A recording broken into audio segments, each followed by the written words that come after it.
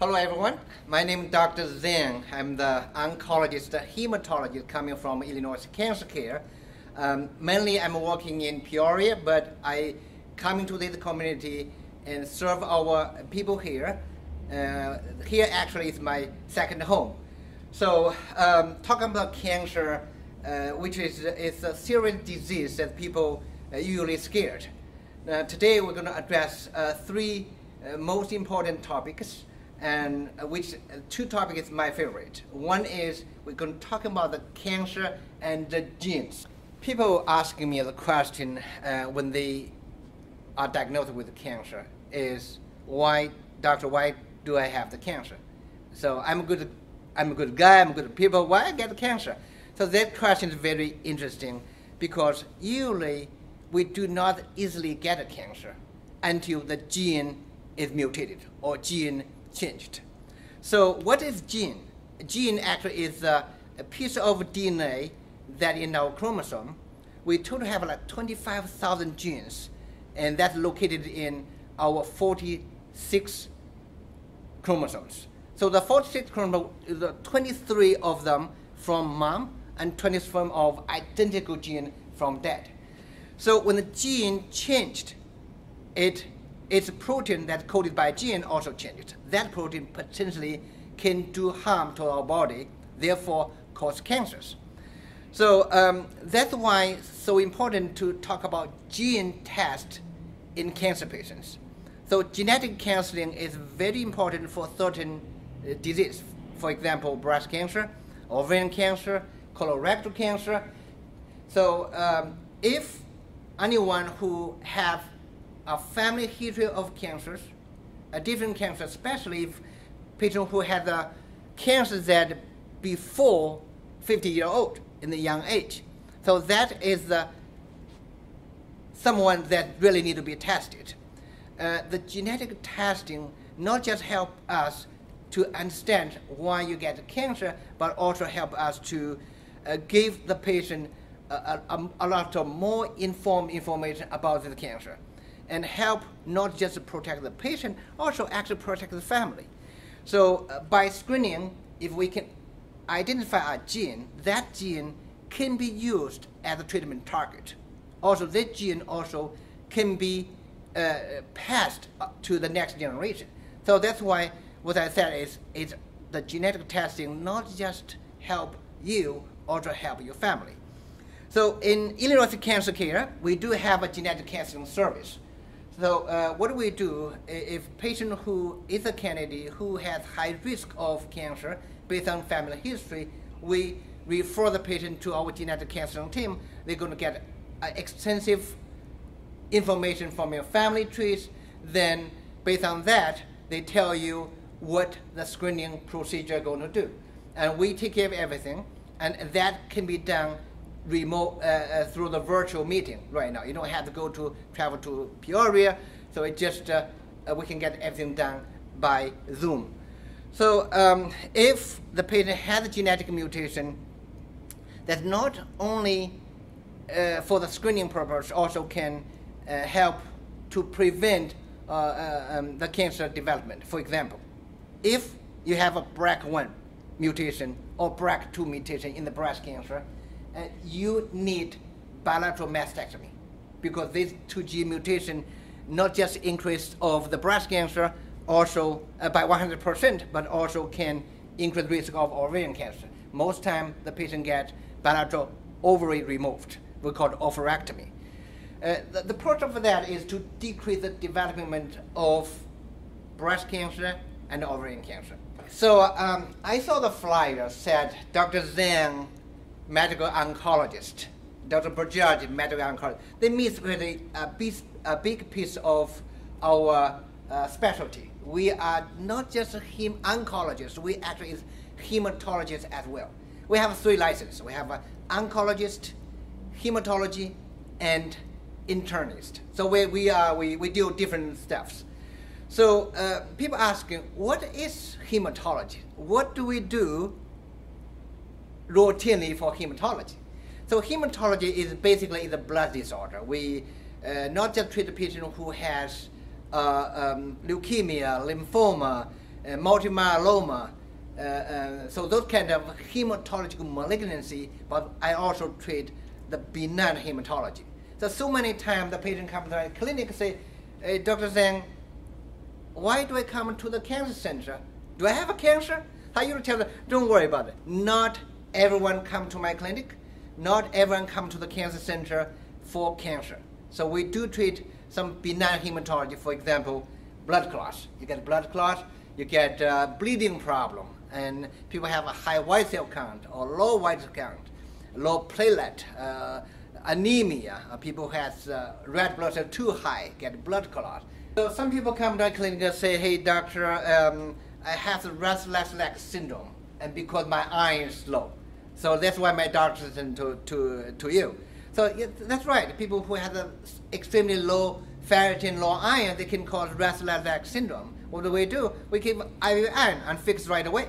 So that's what we do. So please, if you have a hematological problem and you have nose bleeding easily, you get blood clot, or you get people say your cell count too high or too low, your iron too high or too low, those is the diseases we are dealing with in our clinic. Right.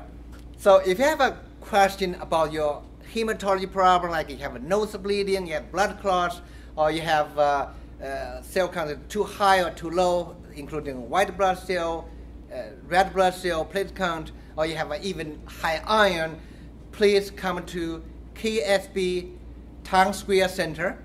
We are in the second floor. We have brand new clinic, and the team is excellent. You can like them.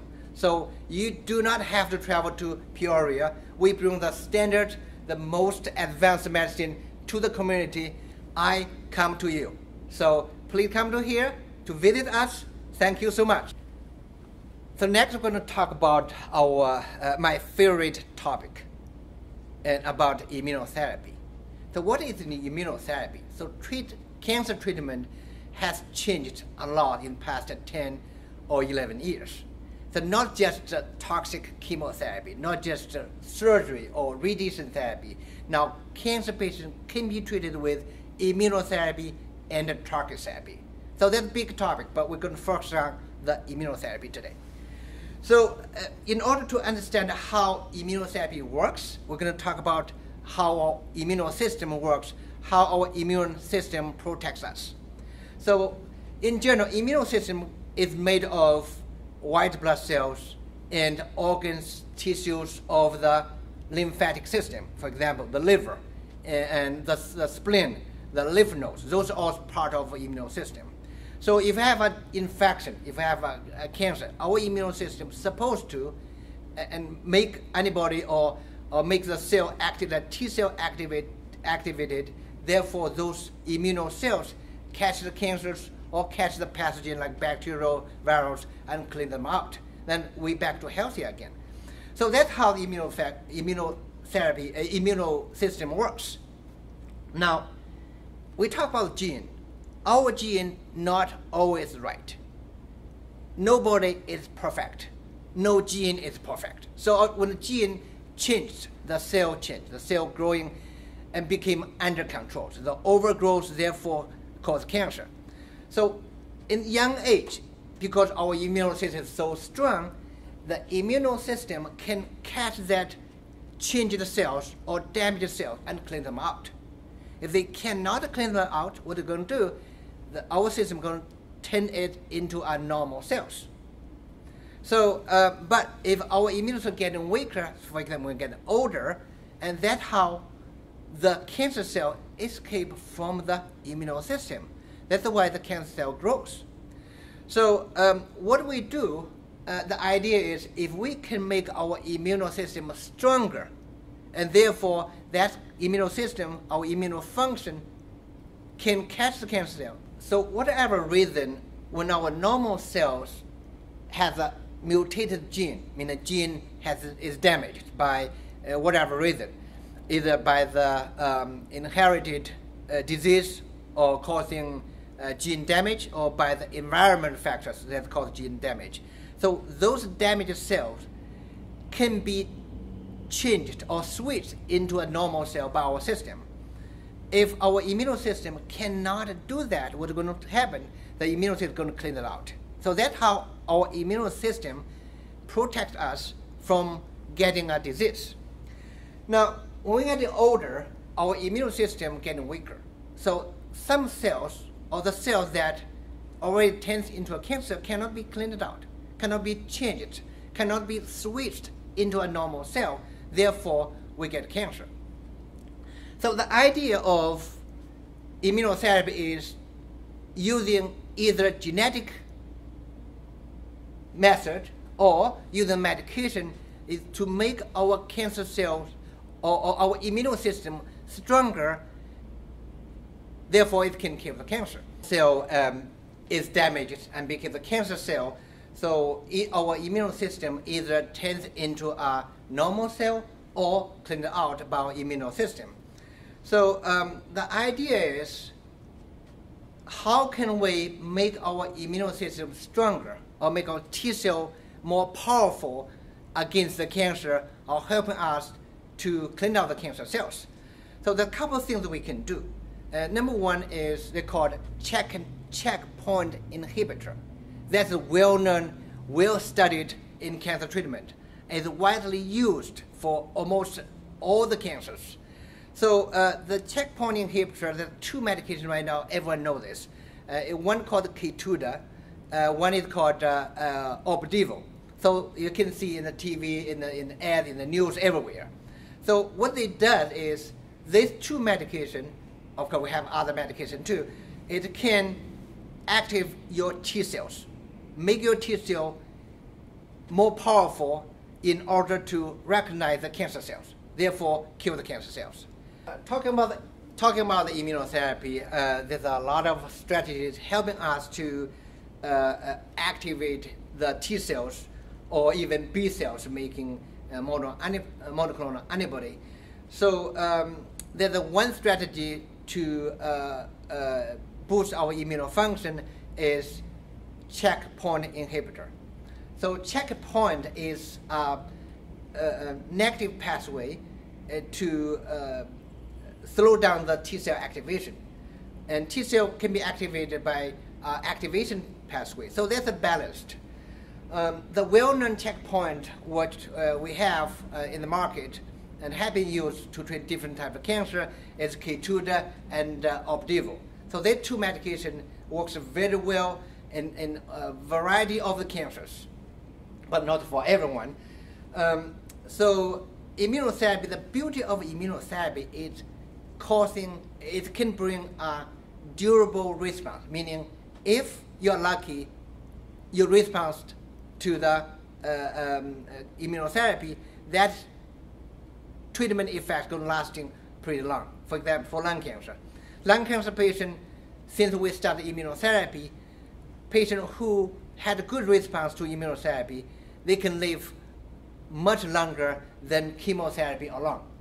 So stage 4 lung cancer, usually without treatment, it's just life expectancy only like 4 to 6 months. So with immunotherapy, the 5 years survival up to 14%. But with chemotherapy, only 2.6% or less than 3% people can live 5 years. So that's a huge difference. And another advantage of immunotherapy is a side effect. So the side effect is much less than chemo. So people did not have the side effect like people get hair loss, severe nausea, vomiting, people get lost cell count, infection, bleeding in the hospital. Some people even die from chemo in the older day, not right now. So immunotherapy did not have this side effect, but it's not benign. It does cause side effect. So what are the side effects from immunotherapy? Basically, if you know how immunotherapy works, and you will know the side effect. So as I said, immunotherapy is through the activation of your immune system, like especially T cells. When your immune system is activated, what it cause? It can cause a term called autoimmune disease. Okay? So what do you have? People get, if this happened in the colon, called colitis. It happened in the lung called the pneumonitis. You see, the itis, I-T-I-S, is called inflammation. If that's causing a problem in the kidney, called the nephritis. If it's causing the disease in the thyroid, called hypothyroidism because of thyroiditis. So when I teach the medical school student, I tell them, okay, remember this. Immunotherapy causes itis. Okay, so that's how you remember. But it really is well tolerated and the risk is low. For example, the pneumonitis only less than 3%. And it happened for people who is smoker, who had other disease.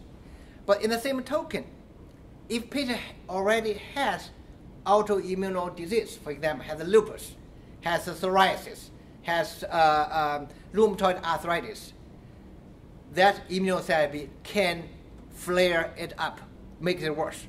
Okay? So that's why people who have autoimmune disease, you have to be very careful to give immunotherapy. Sometimes you can't give immunotherapy. Okay? So that's about immunotherapy. So what immunotherapy gives besides checkpoint inhibitor, others they can do called T-cell transfer, well-known called CAR-T, C-A-R-T. So that works very well for patients who has hematological malignancy, for example, ALL, or leukemia. So it works so well. It works in multiple myeloma. Also, another strategy is using monoclonal antibody. That's antibody to kill the cancer. There's a specific target therapy. For example, the one called CD20 monoclonal antibody for B-cell lymphoma, like rituximab, and HER2 targeted agents, for example, the Herceptin or Perjeta. That's specific to kill the cancer patient or the breast cancer patient who have HER2 overexpression. It works so well and very specific and less toxic. Another thing you can do in terms of immunotherapy is immunomodulator. So that medication is a pill, can be used or has been used to treat the patient who has multiple myeloma. Also works great. Cancer vaccine is the last one we are trying to. We have been studying for years. Okay, at least have one medication is approved to treat people who have melanoma. The idea is using the viral, the viral usually kill the cancer, causing disease, but they genetically modify this viral gene, integrate other genes, inject into the melanoma cells in the skin cancer that really can lyse the cancers. They call it oncolytic therapy or oncolytic viral therapy. So that also works very well and approved by FDA, but only for melanoma, the skin cancer. Okay? So there's a lot of change in cancer therapy, and immunotherapy always is my favorite topic. Okay? If someday we can make the cancer a chronic disease, that's going to be immunotherapy. Okay? Because immunotherapy is a natural killing of the cancer, have a less side effect, works very well. That can be given in our clinic in Dixon, in the Town Square Center, and KIP Town Square Center. Okay, so so if you have questions, if you're interested in immunotherapy, and come to my office, I'm more than happy to give you information and discuss with you. Okay, all right. Thank you.